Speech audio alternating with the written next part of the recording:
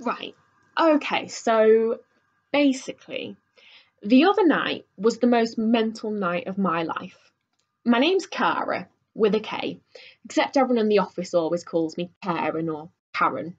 I don't even bother to correct them. I'm already resigned to the fact that no one knows or cares who I am, except there's one man who always gets my name right, and his name's Gavin. Gavin Locks. Wouldn't mind him opening me up, if you know what I mean. So, anyways, on Thursday, Gavin comes up to us and he says, "Oh, hey, Cara, we're going on a works night out. Was wondering if you fancied coming along." Now, normally I would avoid that kind of thing like the plague. I'm absolutely fine if I'm in a group of two, like this. But if I'm in a group of four or more, then I just freeze up and I go dead quiet. So I tend to avoid social situations where I can. But seeing as Gavin's asked me, I just thought, oh, maybe I'll pull him.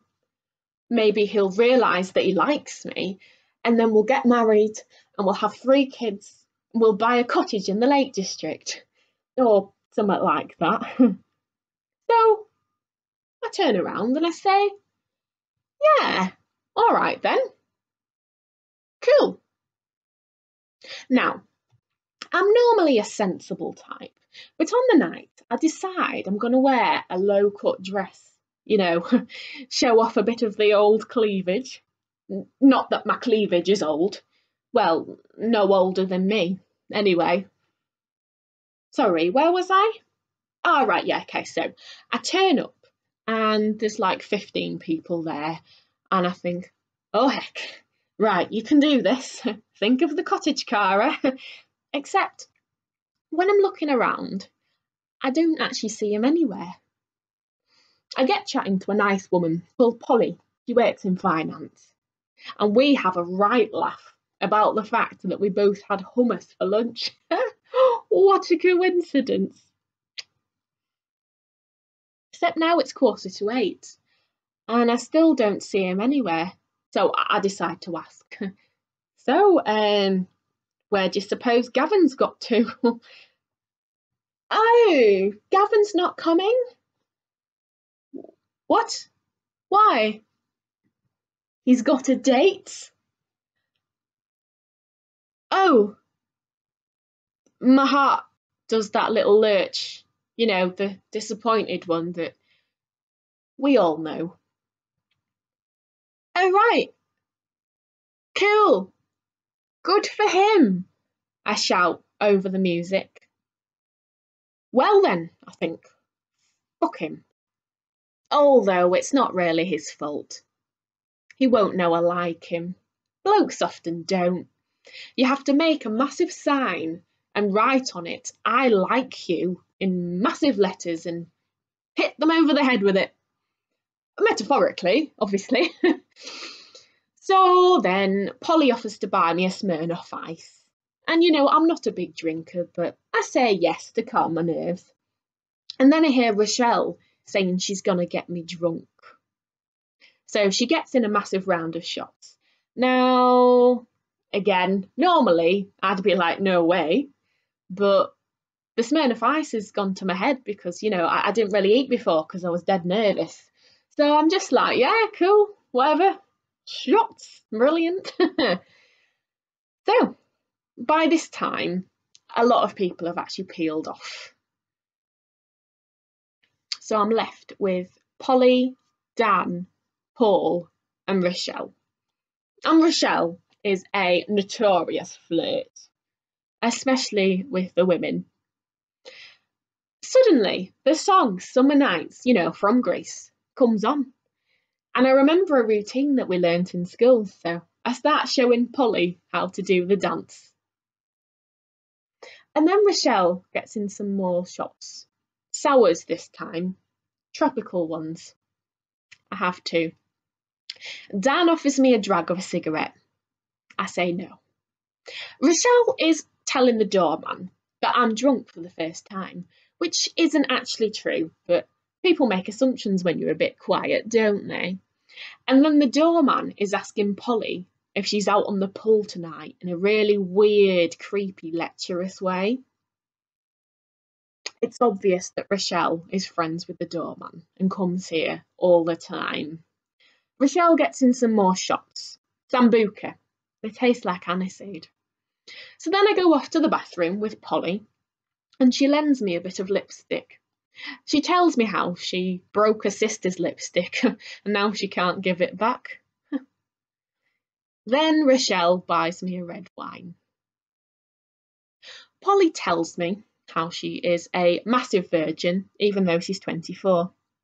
Paul tells me I've got nice tits, and he's allowed to say that because he's gay. Then Rochelle buys me a vodka Red Bull. I'm going to end up in bed with Rochelle. I just know it. Polly tells me how she gets really giggly when she's drunk. Dan pronounces my name wrong. Mr. Brightside, please. Rochelle calls me Karen. Then, suddenly, Rochelle snogs Paul. Paul snogs Dan. Dan snogs me. And then I do a slut drop. Polly says, "Yes, Karen. My name is fucking Cara." So then I pay £17 for another drink and another round of shots for me and Rochelle. Sours again. I have cherry this time. Rochelle asks me if I'm poor, and I said, no, I'll pay. Then Dan offers me a drag of a cigarette, and I say, "Hell yeah, baby." And then I black out. Now, I don't know if you've ever blacked out, but like the Doctor, you get to travel in space and time. I wake up in a hospital corridor a few hours later. It's freezing cold and nothing feels like it's real. There's sick on my bed. Oops, I wonder who's done that. I'm telling someone that I don't normally get drunk and I'm not a big drinker. A nurse is telling me to be sick somewhere other than on my dress. She's really close to my face now, and she's telling me I can go home with my friend. I'm really worried that I've lost my glasses, but Rochelle tells me they're in my bag, thankfully. Rochelle is also absolutely smashed. Apparently she's rang my mum and she's been having many chats with her. So now we're in a taxi and Rochelle's telling me not to throw up in the taxi and that I owe her £4. But we'll sort it out in the morning. So now I'm back in my apartment. No, I'm not. I'm by the lift in my apartment and I'm on the phone to my mum and I'm telling her how she is my best friend in the whole wide world and that I hate men and I'm going to become a lesbian. She's telling me to get my bin and to put my bin on my bed in case I'm sick. I'm sick. And then I'm asleep. So then I wake up the next morning, still pissed, wrapped in a blue blanket, with a text from the hospital that says, "Would you recommend NHS hospitals?" Well, I'd bloody love to, but I can't remember it. And then I just thought, how irresponsible is that?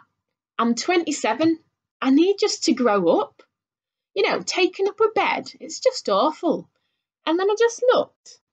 All the sick I had in my hair, it was disgusting. I just wanted to chop it all off and my immaturity with it.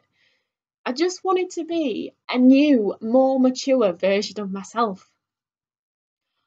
So, to cut a long story short, I'd like a bob, please.